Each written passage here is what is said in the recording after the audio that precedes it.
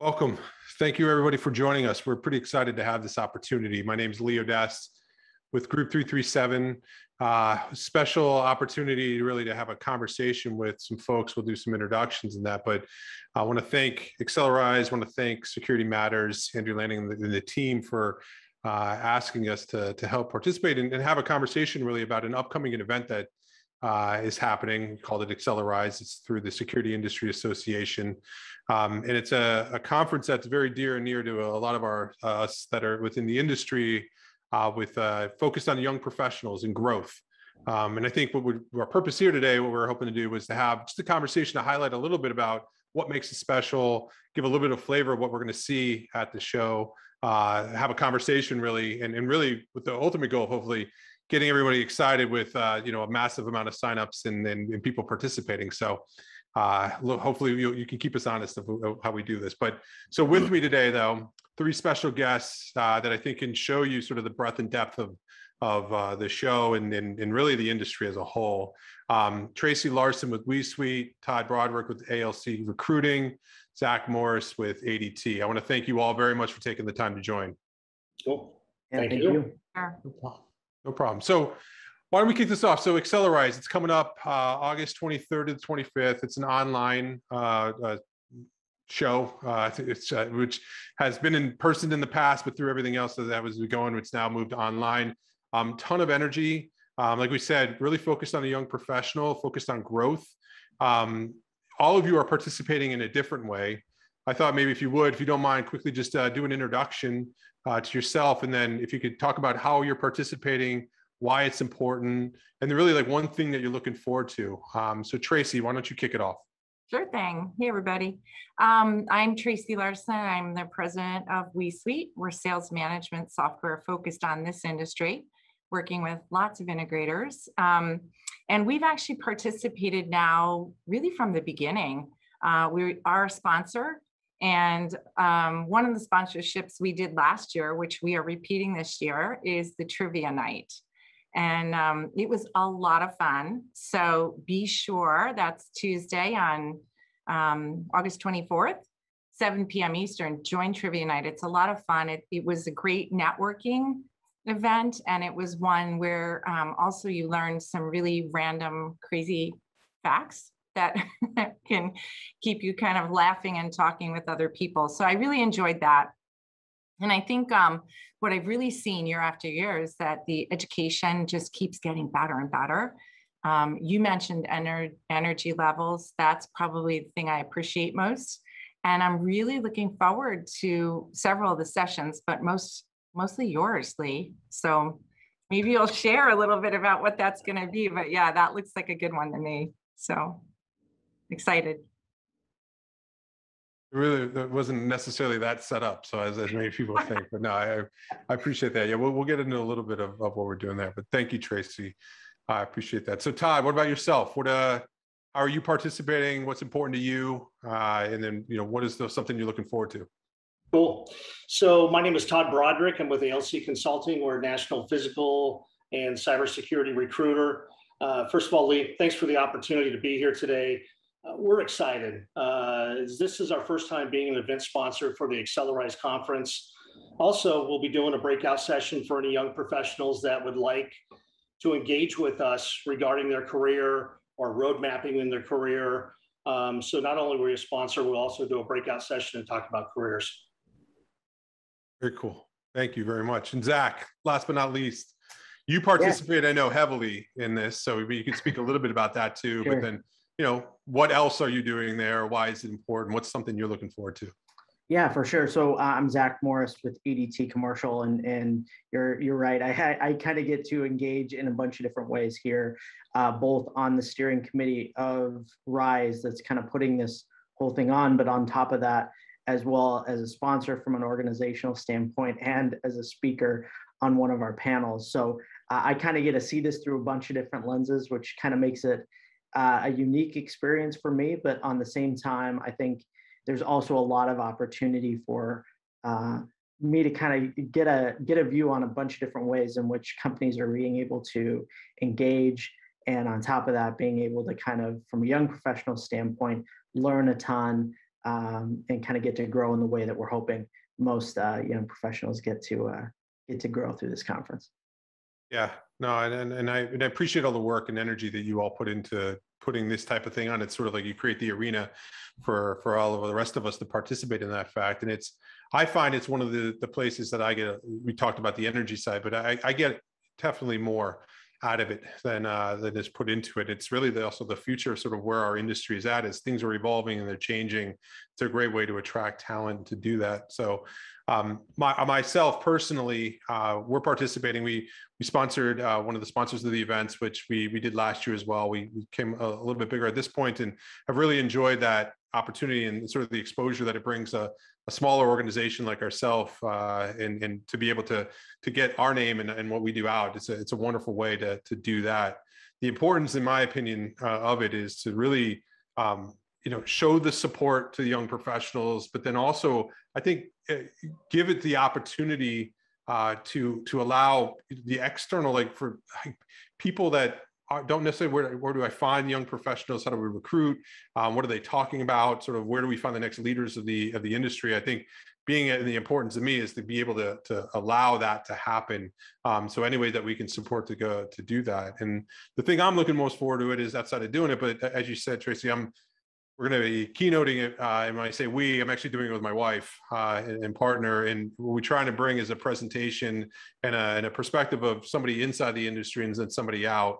And we talk through sort of her impressions of what's going on with me. We're pretty open and pretty vulnerable when it comes to how we're handling life changes. And we presented last year, and then we're asked to come do it again. And we're going to show sort of how things have changed. And for those of you, or everyone knows, things have changed a lot through the past year. So excited to do that. She brings a ton of energy. It's a wonderful thing that we get to do together. It's people get to finally start to see the way we live and we work and the rest. So it's fun on that end. So I appreciate the opportunity to do that.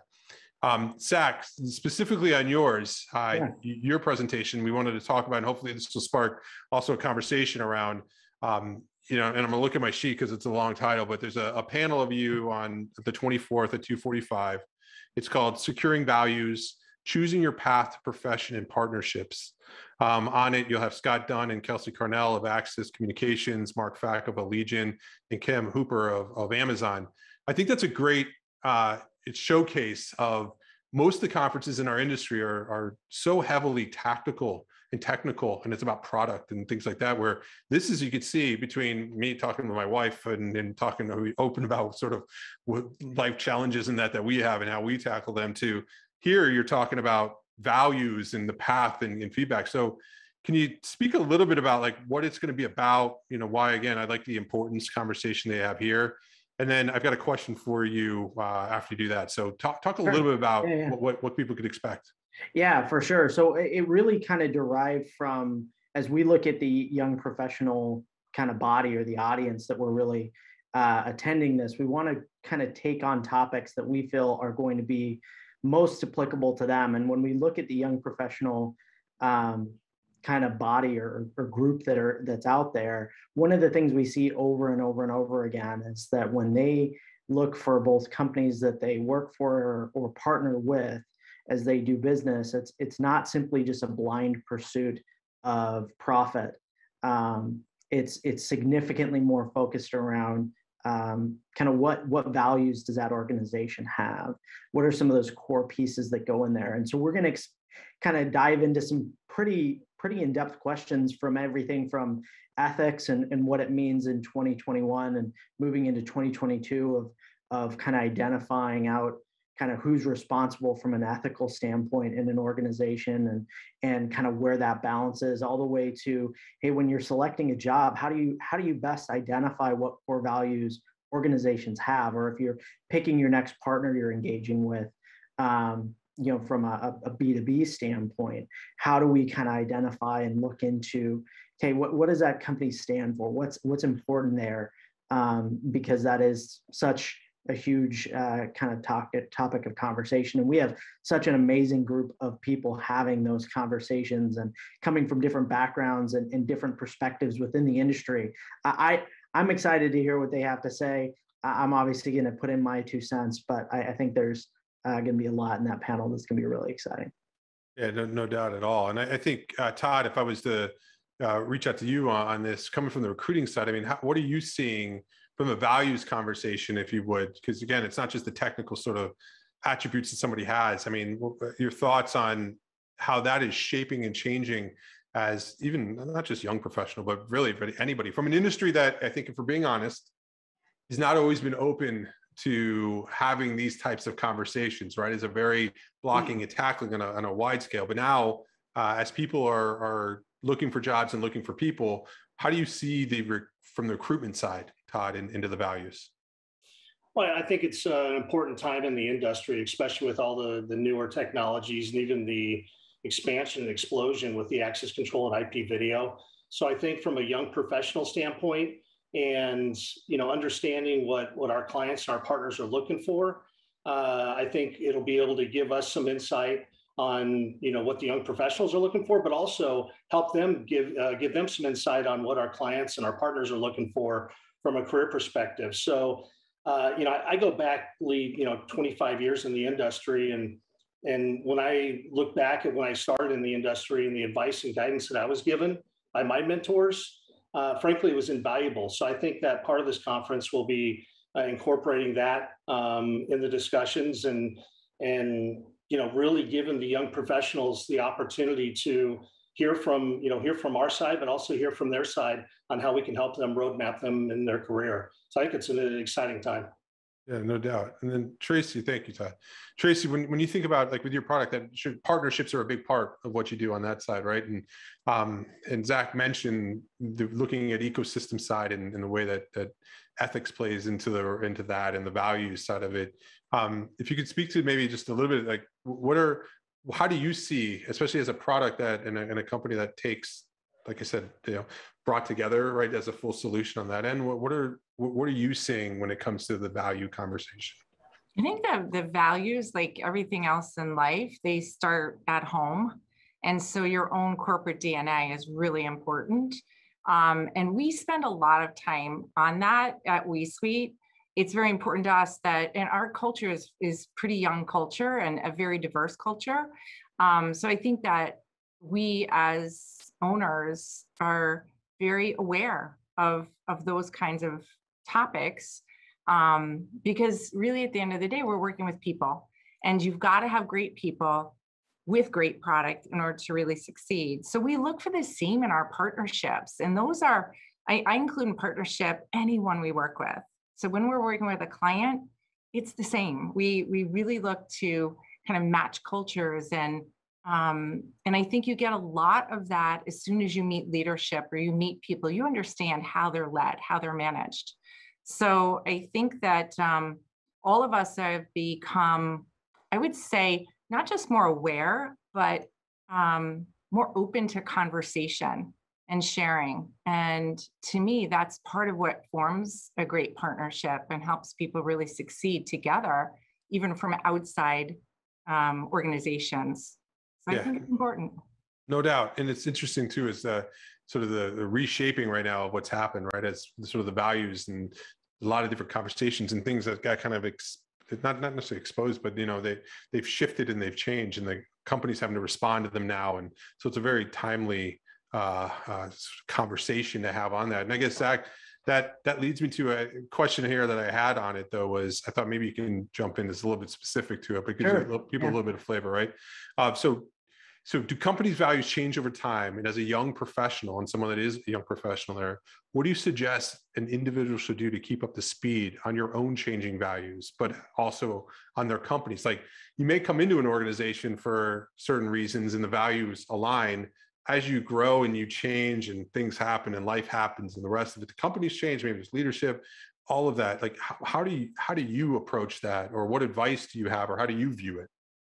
Yeah, no, that's a really great question. I've had the opportunity to be with my organization for quite a bit of time so far, and you see as time goes on, I think when a lot of people were entering their jobs, kind of, let's call it 10-ish years ago, the idea of businesses kind of posting out what their core values were, or talking about that really fluidly wasn't something that necessarily happened a lot.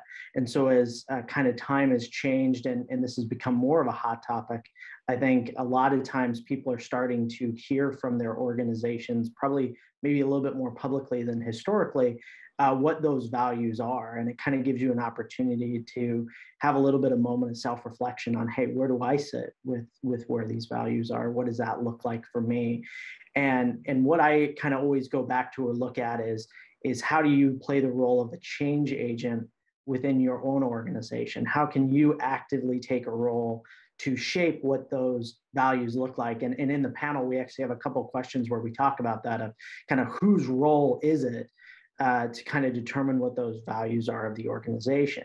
And I think everybody kind of gets an opportunity as, if you're young professionals, as leaders, whatever role kind of you find yourself in your organization, to really take an active role in those values that you have. And if you feel very passionate or pushing towards something, that's something that you can change and shape and have a voice for it. If it's through a kind of business employee relations group, and taking kind of a little bit of a stand specifically for something you may think or be really passionate about, or if it's simply something of hey, how you conduct business on a daily basis, what does that look like? I think there's so many different ways that you can kind of let your values show. And in turn, I think for most organizations, if their employees are passionate about a topic, or if they're pushing value, especially in 2021, at least most businesses have an open ear to kind of hear that and change those over time to develop. And then, I guess unfortunately on the back end, if those don't change, then you have the opportunity to move kind of to an organization that shares those values.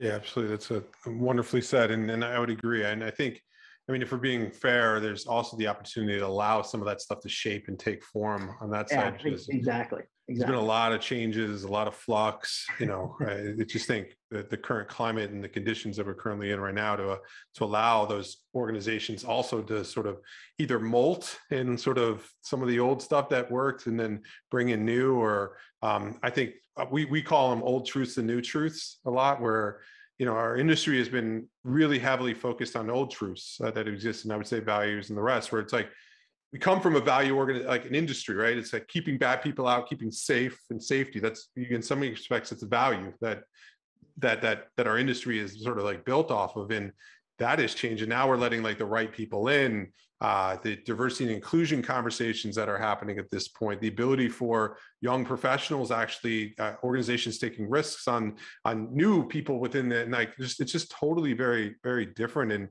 I'm interested to see the appetite that a lot of these places have, because generational, there's a lot that's different there, where a lot of times you weren't supposed to or allowed to, and it was seen as maybe weak or whatever, like to bring some of those emotions and values to the table now. So I'm interested to see how the refactoring of our industry happens around those values, and where the opportunity. I think those that will embrace it and do it are going to be set up for a long-term opportunity to not only attract the right proper talent, but I think they'll meet the customer where they're at that point too, because their people are going to be looking for it, not just to be a transactional relationship, but then sort of a value-based one.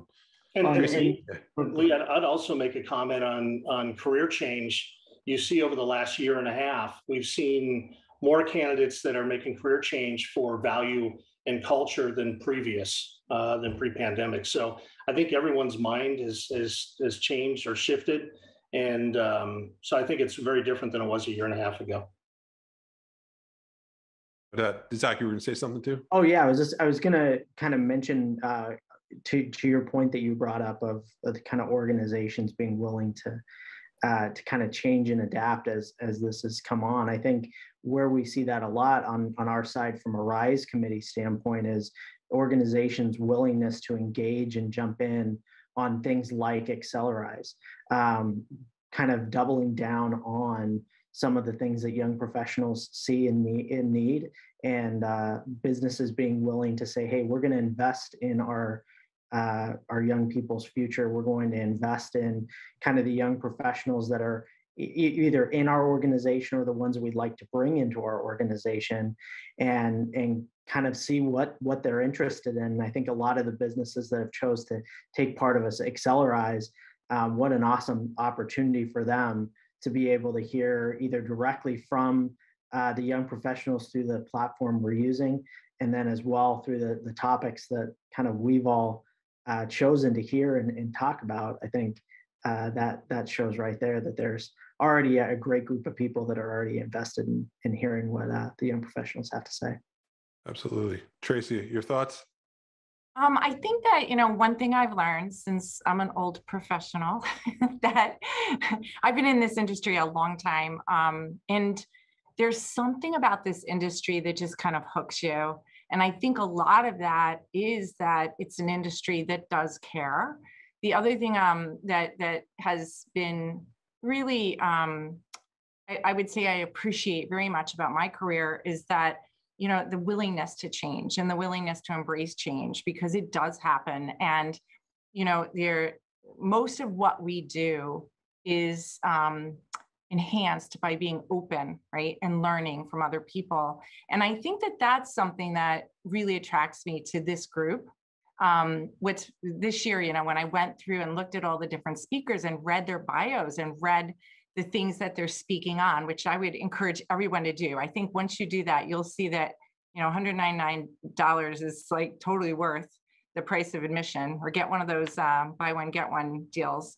But the neat thing for me is to see people who I've worked with stepping up and taking leadership roles at conferences like this, sharing their own knowledge. That takes some guts to do that.